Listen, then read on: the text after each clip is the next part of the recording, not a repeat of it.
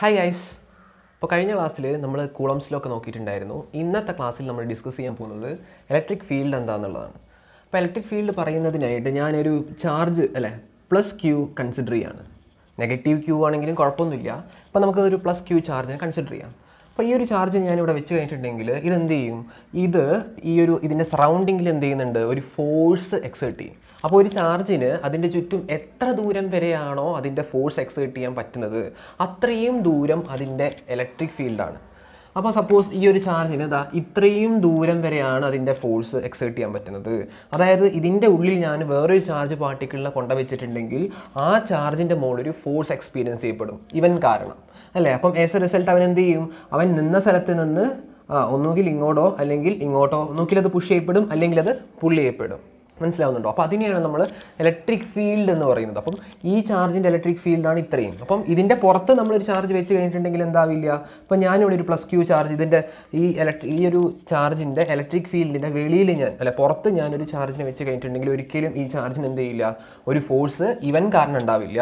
അപ്പോൾ ഞാൻ എവിടെയാണോ ഈ ചാർജിനെ പ്ലേസ് ചെയ്തത് അവൻ ആ പ്ലേസിൽ തന്നെ ഇരിക്കും, അല്ലേ? യാതൊരു ഫോഴ്സും എക്സ്പീരിയൻസ് ചെയ്യാത്തതുകൊണ്ട് വെച്ച സ്ഥലത്ത് തന്നെ നിൽക്കും. മനസ്സിലാവുന്നുണ്ടോ? അപ്പോൾ ഒരു ഉദാഹരണം പറഞ്ഞിട്ടുണ്ടെങ്കിൽ നമ്മുടെ എട്ടുകാലിയുടെ വലയിൽ ഒരു ഒബ്ജക്റ്റ് കുടുങ്ങി കഴിഞ്ഞിട്ടുണ്ടെങ്കിൽ നെക്സ്റ്റ് മൊമെൻ്റ് എന്ത് ചെയ്യും, എട്ടുകാലി അതിനെ അറ്റാക്ക് ചെയ്യും. കാരണം ആ വല എട്ടുകാലിയുടെ വല എന്ന് പറയുന്നതാണ് അവൻ്റെ ഫീൽഡ്. അപ്പോൾ അവൻ്റെ ഫീൽഡിൽ ആര് വന്നാലും അവൻ അറ്റാക്ക് ചെയ്യും. അതുപോലെ തന്നെയാണ് ഈ ഒരു ചാർജ്, ഒരു ചാർജിൻ്റെ ഫീൽഡിൻ്റെ അകത്ത് വേറൊരു ചാർജ് വന്നു കഴിഞ്ഞിട്ടുണ്ടെങ്കിൽ ആ ചാർജിന് എന്ത് എക്സ്പീരിയൻസ് ചെയ്യും, ഒരു ഫോഴ്സ് എക്സ്പീരിയൻസ് ചെയ്യപ്പെടും. ഞാനിവിടെ ഒരു പോസിറ്റീവ് ചാർജിന് വെച്ച് കഴിഞ്ഞിട്ടുണ്ടെങ്കിൽ എന്ത് സംഭവിക്കും, ഈ പോസിറ്റീവ് ചാർജ്, ഈ പോസിറ്റീവ് ക്യൂ ഇവിടെ നിന്ന് ഡിസ്പ്ലേസ് ചെയ്യപ്പെടും ഈ ഡയറക്ഷനിൽ. ഒരു നെഗറ്റീവ് ചാർജാണ് വെക്കുന്നതെങ്കിൽ ആ നെഗറ്റീവ് ചാർജ് ഓപ്പോസിറ്റ് ഡയറക്ഷൻ, ഇവൻ ഇങ്ങോട്ടേക്കാണെങ്കിൽ ഇവൻ ഈ ഡയറക്ഷനിലോട്ടാണ് മൂവ് ചെയ്യുക.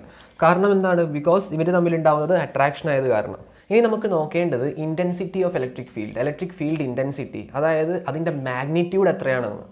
ഇപ്പോൾ സപ്പോസ് ഈ ഒരു പോയിന്റിലുള്ള ഇലക്ട്രിക് ഫീൽഡ് ഇൻറ്റൻസിറ്റി, അവിടെയുള്ള ഫോഴ്സിൻ്റെ മാഗ്നിറ്റ്യൂഡ്. അപ്പോൾ അങ്ങനെ ഒരു ഇലക്ട്രിക് ഫീൽഡിൻ്റെ അകത്തുള്ള ഒരു പോയിന്റിലുള്ള ഇലക്ട്രിക് ഫീൽഡ് ഇൻറ്റൻസിറ്റി നമുക്ക് എങ്ങനെ കാൽക്കുലേറ്റ് ചെയ്യാൻ പറ്റും? നമുക്കറിയാം, ഈ പോയിന്റിൽ ഞാനൊരു പോസിറ്റീവ് ചാർജ് പ്ലസ് ക്യൂവിനെ ഞാൻ വെച്ച് കഴിഞ്ഞിട്ടുണ്ടെങ്കിൽ അവൻ എന്തായാലും ഒരു ഫോഴ്സ് എക്സ്പീരിയൻസ് ചെയ്യും ഈ ഡയറക്ഷനിൽ എന്നൊക്കെ നമ്മൾ പറഞ്ഞു കഴിഞ്ഞതാണ്.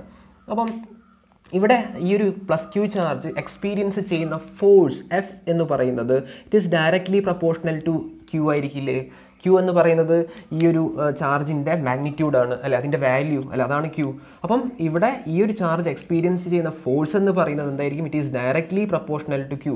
ഡയറക്ട്ലി പ്രപ്പോർഷണൽ എന്ന് പറയുന്നത് എന്താണ്, ഈ ചാർജ് എത്രത്തോളം വലുതാവുന്നോ അത്രത്തോളം കൂടുതൽ ഫോഴ്സ് ഇവൻ എക്സ്പീരിയൻസ് ചെയ്യും, എത്രത്തോളം കുറവാകുന്നോ അത്രത്തോളം കുറവ് ഫോഴ്സ് ആയിരിക്കും ഇവൻ എക്സ്പീരിയൻസ് ചെയ്യുക. അപ്പോൾ അതാണ് ഡയറക്ട്ലി പ്രപ്പോർഷണൽ. ഇനി ഇതേപോലെ തന്നെ F is directly proportional to electric field, F vector is directly proportional to electric field.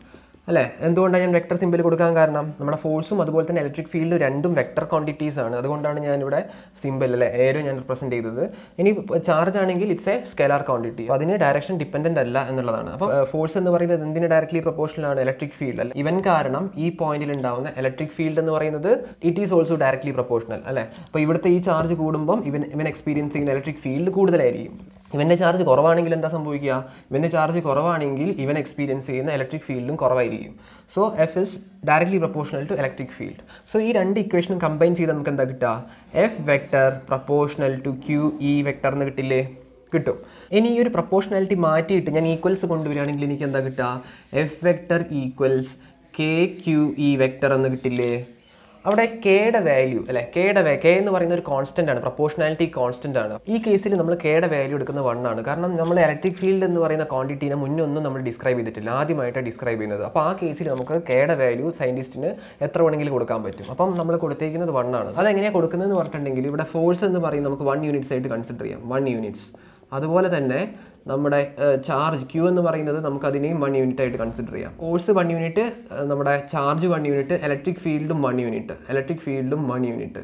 അപ്പോൾ അങ്ങനെയാകുമ്പം നമുക്കറിയാം force 1 equals K into Q എന്ന് പറയുന്നത് 1 ആണ്, ഇലക്ട്രിക് ഫീൽഡും 1 ആണ്. സോ എത്ര ആൻസർ വരും, നമുക്ക് കെ ഈക്വൽസ് 1 എന്ന് വരും. അപ്പോൾ അങ്ങനെയാണ് നമുക്ക് കെയുടെ വാല്യൂ 1 ആയിട്ട് നമ്മൾ കൺസിഡർ ചെയ്യുന്നത്.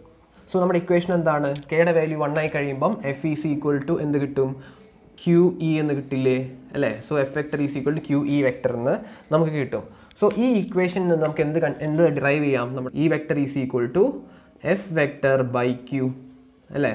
സോ ഫോഴ്സ് പെർ ചാർജ് അല്ലെ, ഫോഴ്സ് പെർ യൂണിറ്റ് ചാർജ് എന്നാണ് ഈ ഒരു എക്സ്പ്രഷനിലൂടെ നമുക്ക് ഇലക്ട്രിക് ഫീൽഡിൻ്റെ എക്സ്പ്രഷൻ കിട്ടിയത്.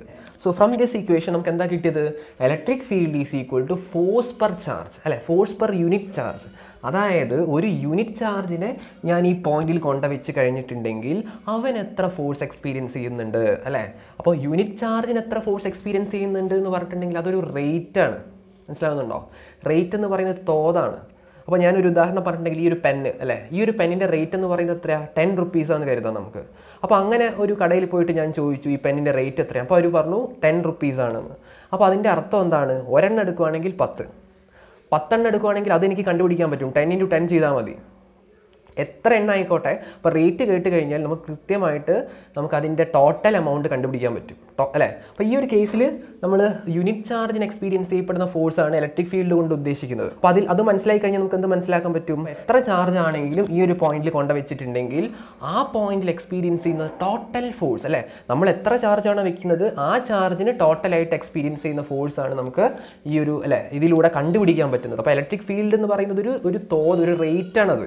അപ്പോൾ ആ റേറ്റ് വെച്ച് നമുക്ക് എത്ര വേണമെങ്കിലും കണ്ടുപിടിക്കാൻ പറ്റും. മനസ്സിലാവുന്നുണ്ടോ? അപ്പോൾ അതാണ് ഈ electric field. So electric field എന്ന് പറയുന്നത് എന്താണ്? It is the rate. എന്തിൻ്റെ റേറ്റ് ആണ്? ഒരു യൂണിറ്റ് ചാർജ് വെച്ച് കഴിഞ്ഞാൽ അവൻ എത്ര ഫോഴ്സ് എക്സ്പീരിയൻസ് ചെയ്യും. അപ്പോൾ ഇലക്ട്രിക് ഫീൽഡ് എന്താണെന്ന് മനസ്സിലായല്ലോ. ഇനി നിങ്ങൾക്കൊരു ഡൗട്ട് ഉണ്ടാവും, ഇത് സോഴ്സ് ചാർജ് ആണ് അല്ലേ, ഈ +Q എന്ന് പറയുന്നത് സോഴ്സ് ചാർജ് ആണ്. നമ്മൾ ഈ ഒരു ചാർജിൻ്റെ ഇലക്ട്രിക് ഫീൽഡാണ് നമ്മൾ ഇപ്പോൾ കൺസിഡർ ചെയ്തത്.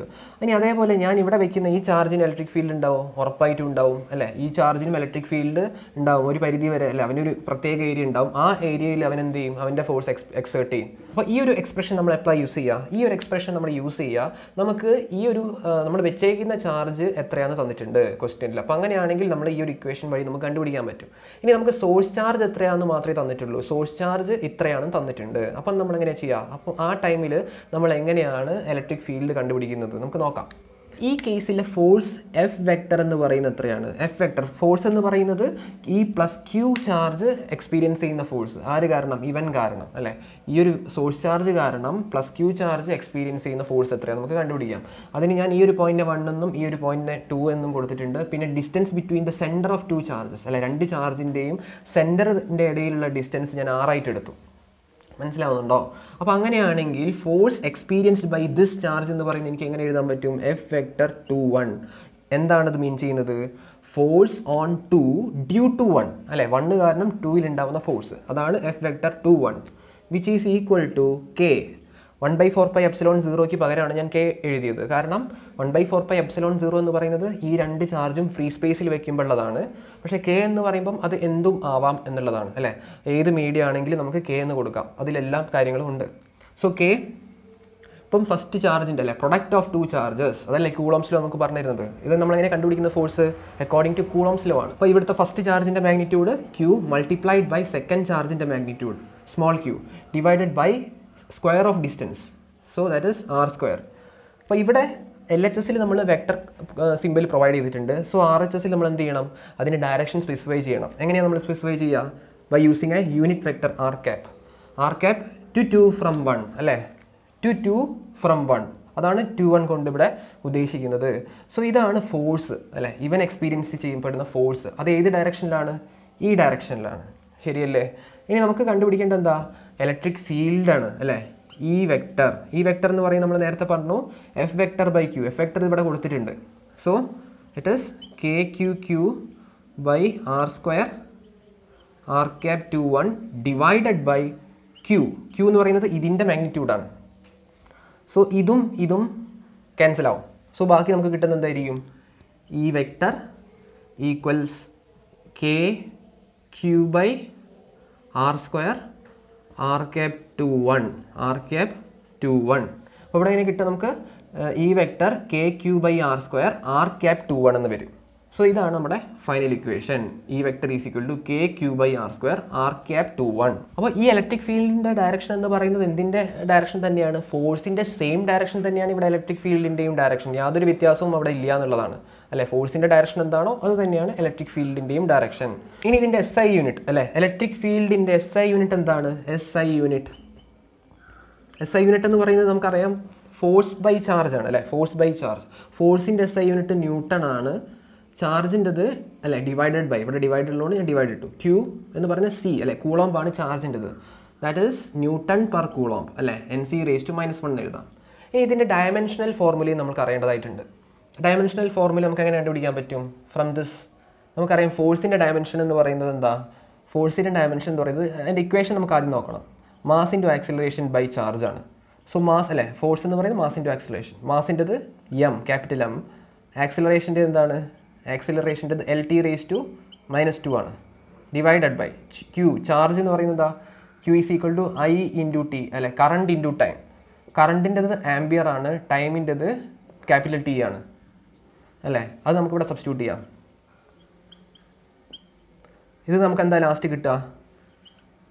M LT⁻⁻3 പിന്നെ ആംബിയർ ((−1). ഇതാണ് നമ്മുടെ ഫൈനൽ ഡയമെൻഷൻ. അപ്പോൾ ഇതാണ് എന്തിൻ്റെ dimension? Electric ഫീൽഡിൻ്റെ dimension MLT⁻⁻3 A⁻−1 അല്ലേ. ഒരു സ്ക്വയർ ബ്രാക്കറ്റും കൊടുക്കണം. അപ്പോൾ ഇത്രയും കാര്യങ്ങളാണ് എനിക്ക് ഇലക്ട്രിക് ഫീൽഡിനെ കുറിച്ച് നിങ്ങളോട് പറയാനുള്ളത്. ഒരുവിധം എല്ലാ കാര്യങ്ങളും ഞാൻ കവർ ചെയ്തിട്ടുണ്ടെന്ന് വിശ്വസിക്കുന്നു. എന്തെങ്കിലും ഒരു ഡൗട്ട് ഈ ടോപ്പിക്കിൽ ഉണ്ടെങ്കിൽ തീർച്ചയായും നിങ്ങൾ കമൻറ്റ് ചെയ്യണം. അടുത്ത ക്ലാസ്സിൽ നമുക്ക് വീണ്ടും കാണാം. ബൈ.